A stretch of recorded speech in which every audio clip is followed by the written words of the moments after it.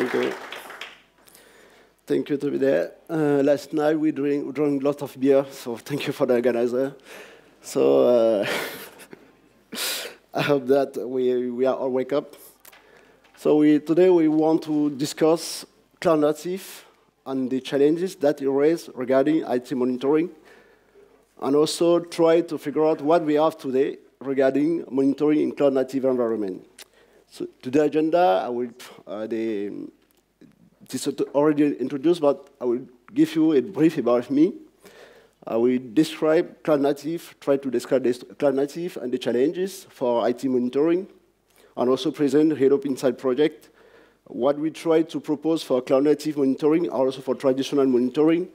And if you are lucky, we will have some demo. So we cross fingers. So I have a PhD in computer science in the area of distributed system and also cloud system. I finished my PhD in 2012. I'm a software architect in an automotive company. I'm not there for this company, but it is a German company, you may know, but I'm in France.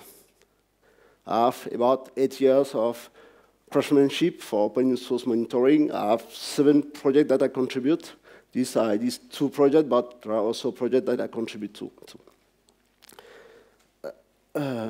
So, cloud native, what is?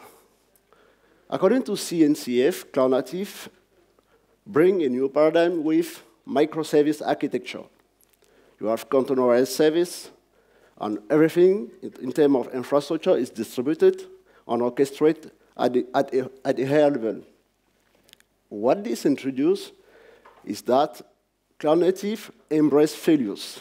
This is important regarding traditional IT. In traditional IT, we already try to avoid that failure occur. If our server goes down, we are not happy, and we will have a call from our boss saying, what is wrong? But here, the new paradigm say, the problem is not the fact that you can have failures, but you should address failures. You should design your application, you should design your monitoring, taking into account that things can fail, and things will likely fail. In traditional IT, we try to avoid failures, but things fail. So it is something that we will lose to try and avoid failures. That is why cloud native try to address. For this, there are 4 threats.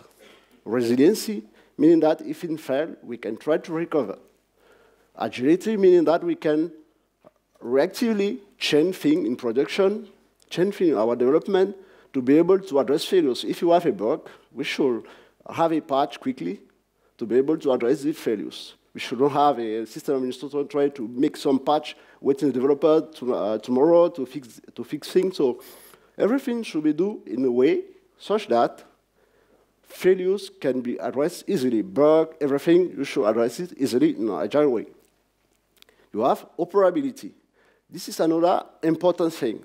Operability is not about a monitoring guy saying, OK, I'm looking at the system and everything's OK. No, it is about the application itself that try to say, OK, I think that something may go wrong, so I may, for example, gracefully shut down without any intervention. So for some reason, maybe for network reason, I start having a request, a delay for my request. So meaning that I'm not really ready to answer request. So I will gracefully shut down. This is the application itself. The 4th thing is the observability. This is about monitoring. We will give more detail later. But here it is about you have resiliency, you have agility, you have operability, and you need to consider this to have a state, to have a view of how your IT is monitoring, is operating on your application. So there's a good book from cloud native. If you have time, you can read it. It is good. So about observability, you have 2 main aspects. Header reporting. Important. It is not a probe, an external probe that's saying, OK, I make a ping and everything is up. No, it is the application itself that say, according to some internal metric, it say, I'm OK, I'm up, I'm working. This is about head monitoring. I'm OK. The metric, OK, I have some data. Typically, you can have some kind of pattern, say, rate. So request, number of requests I receive, number of errors are produced, and then the duration of each request, or maybe an average duration. So this is some kind of aspect, main aspect that you have regarding observability for cloud-native application. So the question is, are we ready to make monitoring in this kind of environment? Today, we have Icinga, Zabbix, okay, with static configuration. We have configuration that need to check this server and another one, but if the server fails, maybe when you have a microservice environment, we'll use Kubernetes here. Who? No one? So, yeah. For Kubernetes, for example, you have your microservice. When a service go down, a container go down, when the new one is started, it is not the new name, the same name. It's a new name.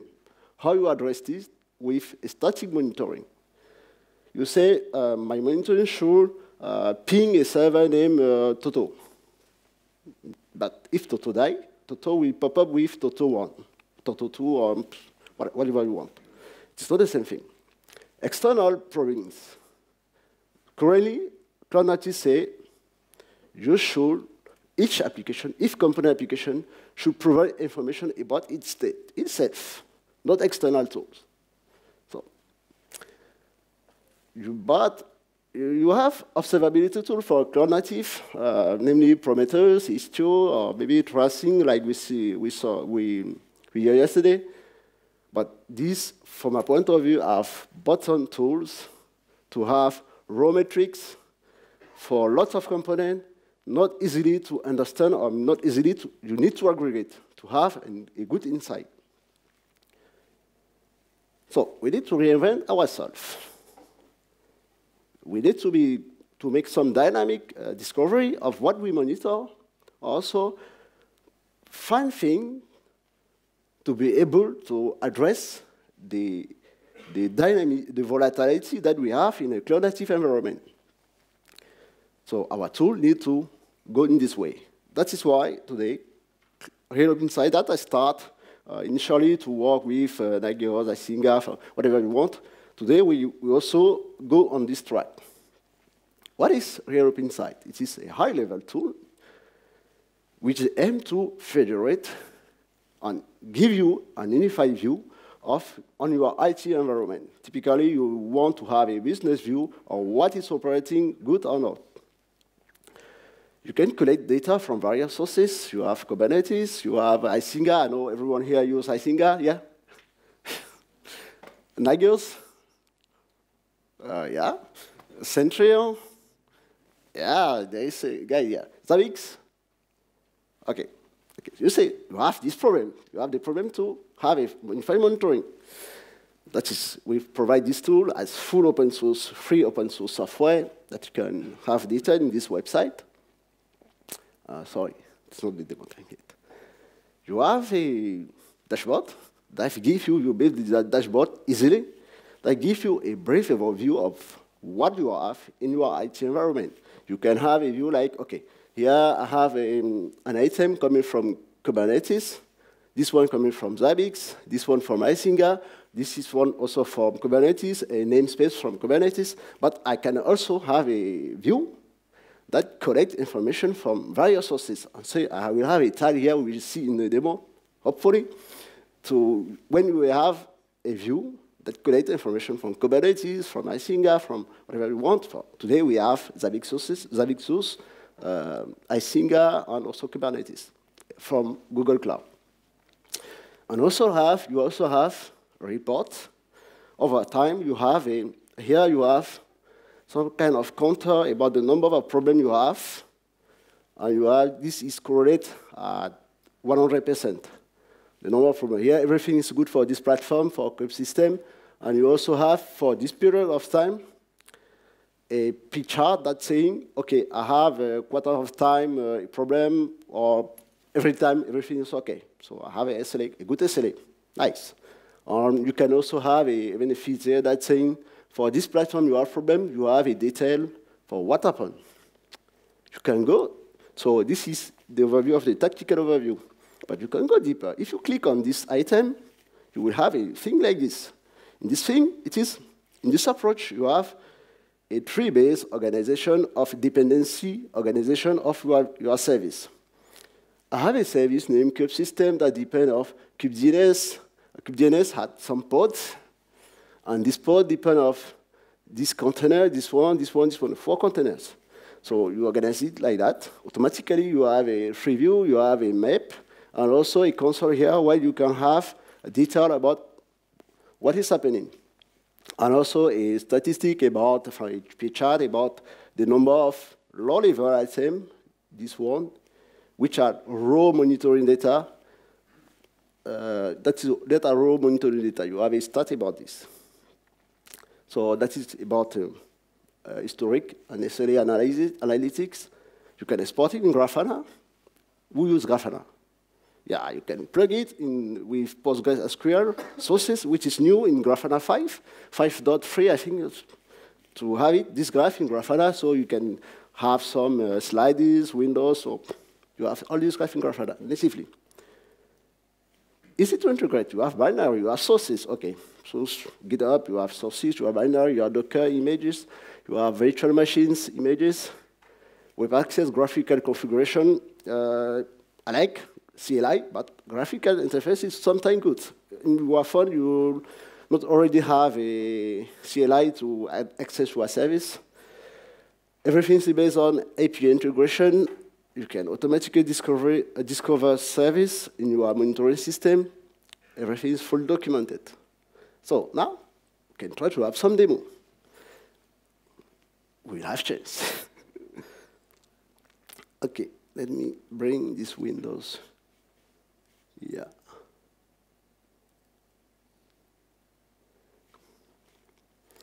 And let us log to this virtual machine. Oh, good. OK.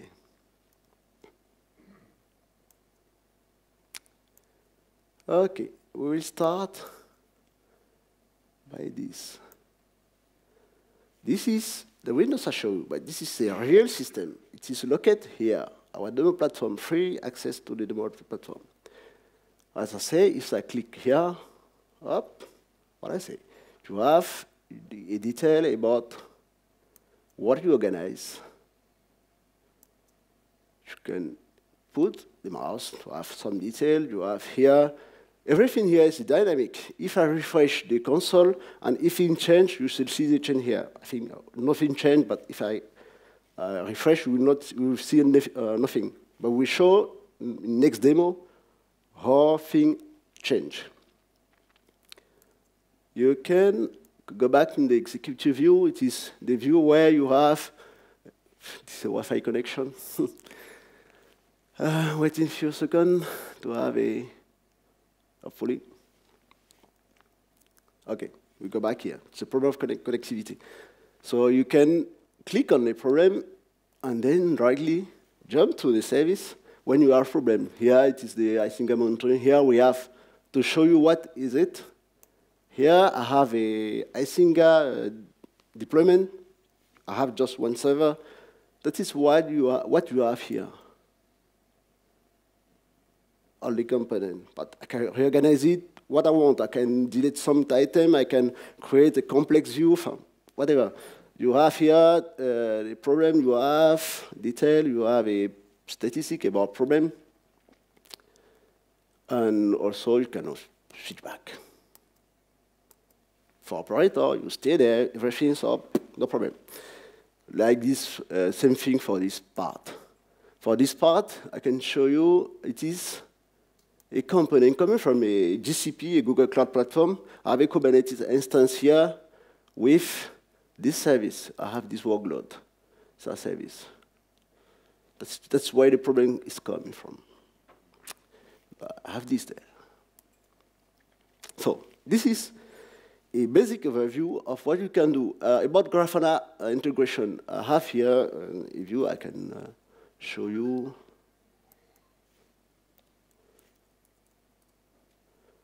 Can show you, I have some scripted dashboard, Grafana dashboard. So if I log in,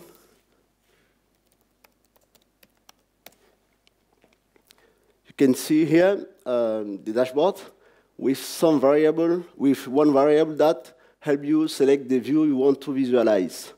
For example, here I have no point. Yeah, for this I have point, so this I'm monitoring, so you can see everything like we showed it before. Redis, and for Icinga, two. Okay. So you can for each Grafana windows, you can change the windows to see what happened. You have details. So now we have to have a live demo to show how to configure things. I have here a local deployment in my virtual machine. I will try to log in. So you have to configure sources. Here, source 0, I have an integration with, I say Nagios, but it is everything that is Nagios-like, Icinga, Centrion, so that's why we have different kind of sources. So see here, you can have manage engine, you have Pandora FMS, you have Zabbix, Nagios. Nagios is everything similar like Nagios, Xenox, and you can also add other tools. So for my source 0, I have Nagios. I need live status, listening over network.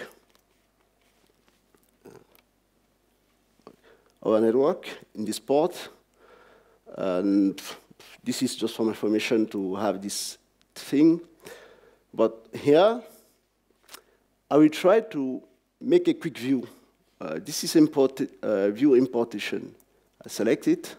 I take source 0, but up, it doesn't work. But the problem is that it's because as locally I didn't have Icinga, I will try to have a tunnel access to my remote Icinga instance. Now I will start again, and then up, Duke, there you go. Now I have my view. Something I make quickly, but I can design it point by point, so I can say, okay, let's show you. I can say, okay, sorry. I can add a point, create. I can add a new point and say, this is an IT service. For this IT service, I want to select a source 0.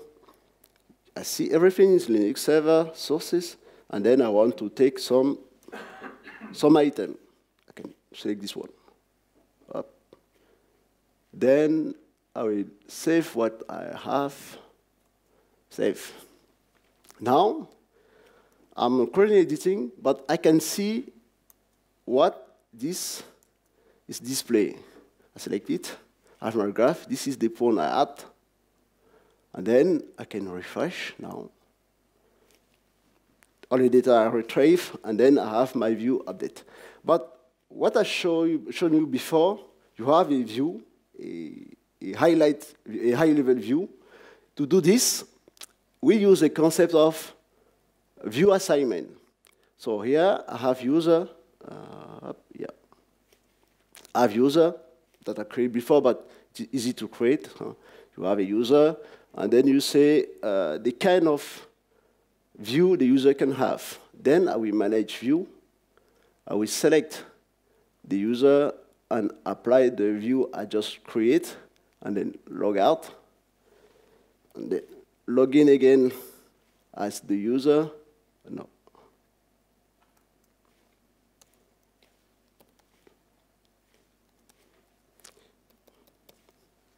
Okay, I have this view. I just have one view. Everything's up. But what you can see here is that you don't have historic. You don't have the event feed. This is because you have different kind of view. I will log again as administrator and say manage user, this user, and then say we'll update the user and say this user can have a complete view. Update it, and then log out, log again. then I have more detail. So this is some kind of customization you can do. You can say, okay, my boss don't want to see all the data I have.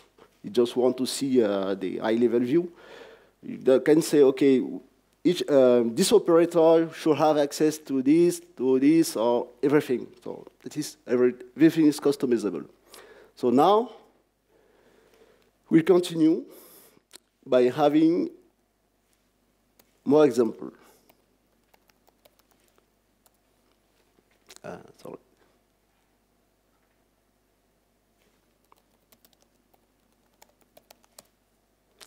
Okay. Similarly, I will show you from Zabbix. I have some source here, which is Zabbix for Zabbix. No, this is Kubernetes sources. For Kubernetes source, you just have an integration with the proxy interface of Kubernetes. This is the interface that allows you to connect to your Kubernetes cluster through a local proxy. So here, I will try to start the proxy from a DCP.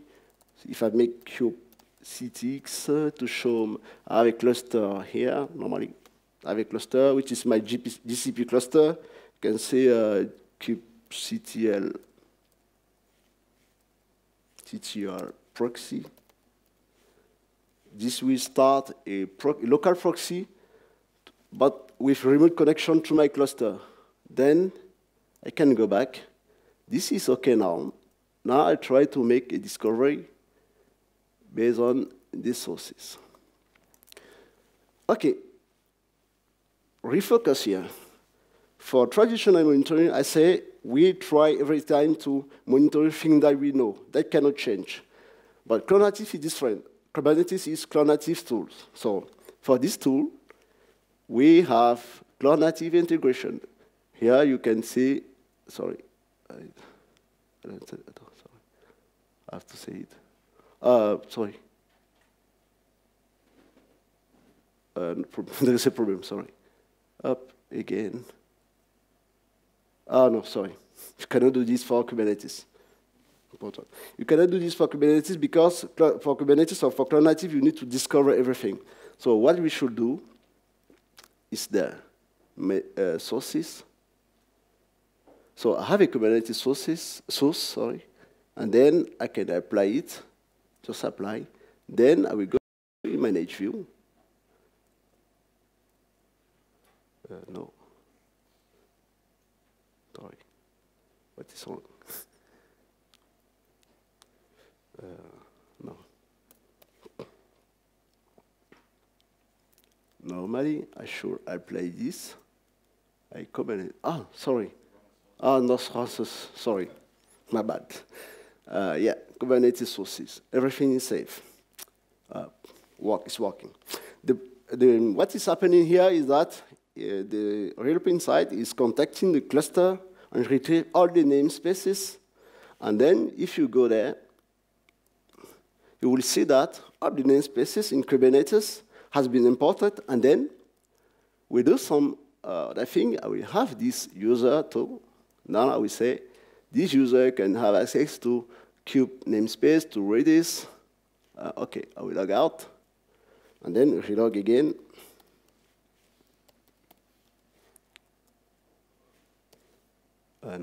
No good password.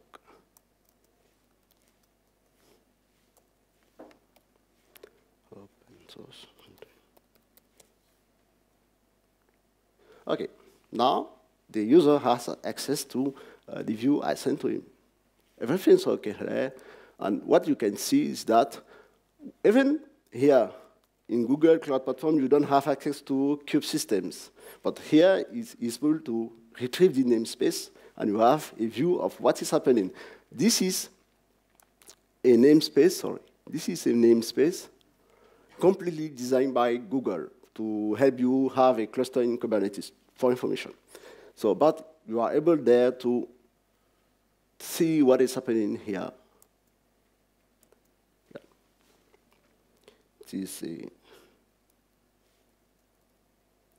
OK, zoom out, we'll see it.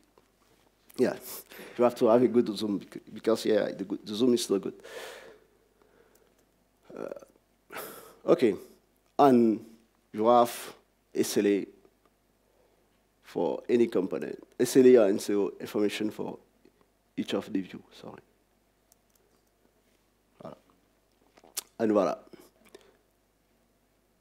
Go back in the executive view, we are there, and then if you have a problem, you click on it, and everything is okay.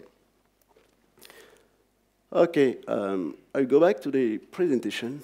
Okay, I will show the last thing, aggregate view. Sorry.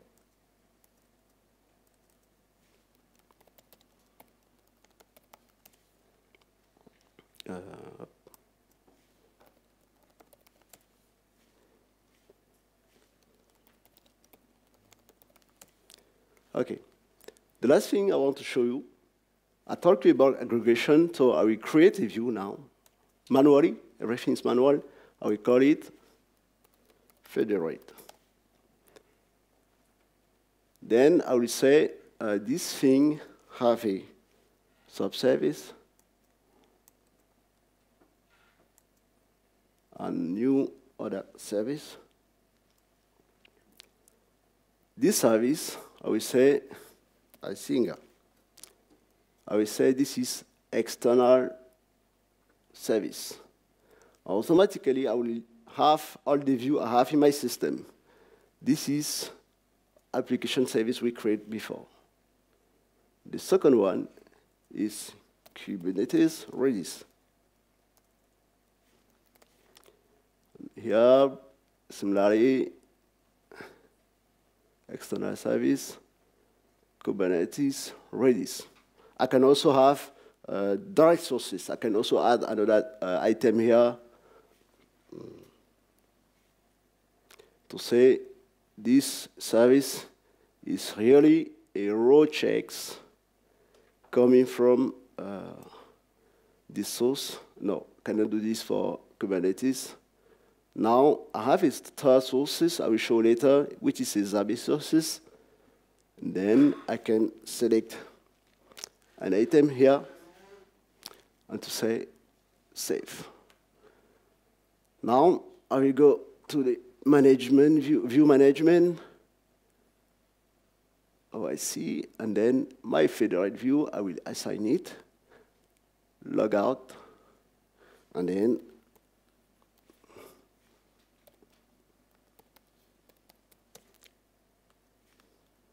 log out.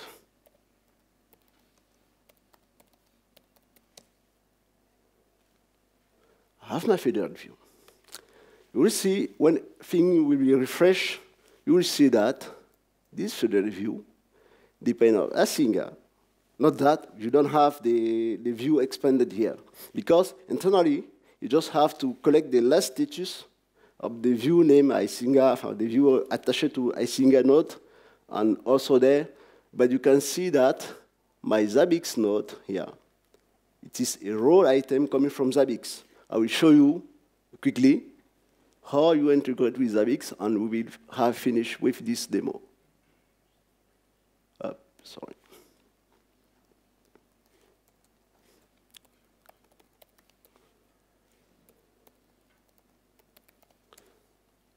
Sorry.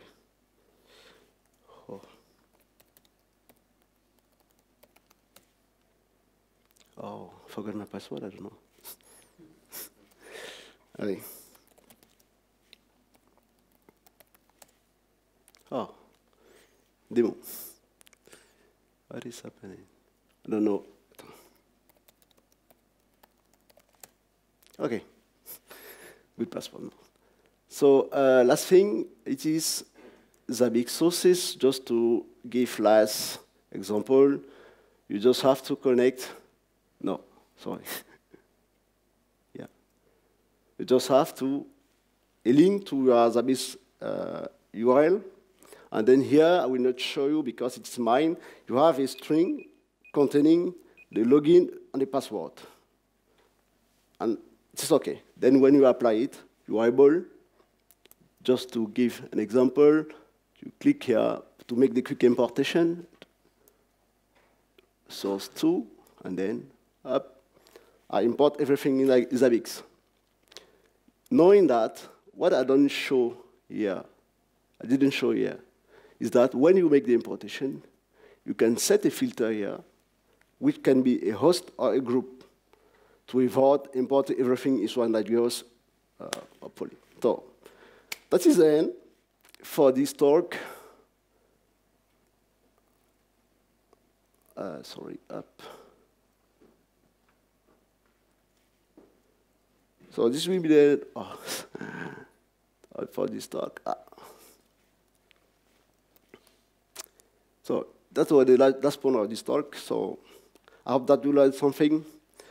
Thank you. If you have a question, feel free to ask.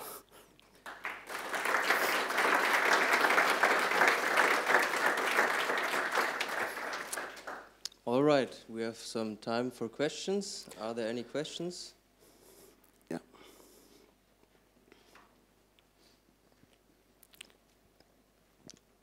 Can you please show the aggregation screen again, where you can define the status, the worst or the best state? Okay, sorry. I'm lost because the screen I change. Sorry. Not this one. What you want is. Okay.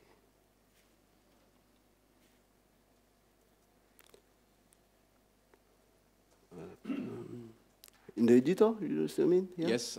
Yeah, the severity calculation rules. Ah, okay. Yeah, Okay. Yeah. It's an important thing. Okay. Yeah. Okay. I'll explain it. We have currently three ways to calculate severity. You have worst severity. It's the default way. So say if I have three components and one is in failures, I have failures. I have weighted average. This is like when you have a load balancer component. So if one thing goes wrong, you can continue to operate. So in this case, actually, we have a new status in RealOpInsight to make someone and to say, okay, I have things wrong here, but it's not critical. And the last one, it's weighted average. It is more complicated with math behind. So you have the fact that for your service, you can say this service counts for 50%, second one for 25%, and the last one for 25%. You can even say, I have 4 components, but I have a critical component, an essential component. This component is like you have a web service, and then you have a load balancer behind it, in front of that, and you say the load balancer is a critical component. If the load balancer goes wrong, everything is wrong. And then you can have for your web server weighted average. So this is a more complex way to compute severity. Yeah, and then in UR3, this is aggregate, taking into account this aspect. Yeah. Okay. More? Yeah. Hello. Yeah. Let's say you have knowledge about the services, the business services in a CMDB. Yeah. Can you integrate the knowledge, the data of the CMDB into this tool? Currently, no. Currently, it's not integrated. But I think regarding what this tool is designed with just API-based integration, you can integrate it. You have to develop just a wrapper that you integrate in RealOpInsight, and that everything's up. But the core algorithm, the core component, the core is a separate part. It is not mixed with where you implement the integration with a third-party tool. Yeah, you can do it. Okay.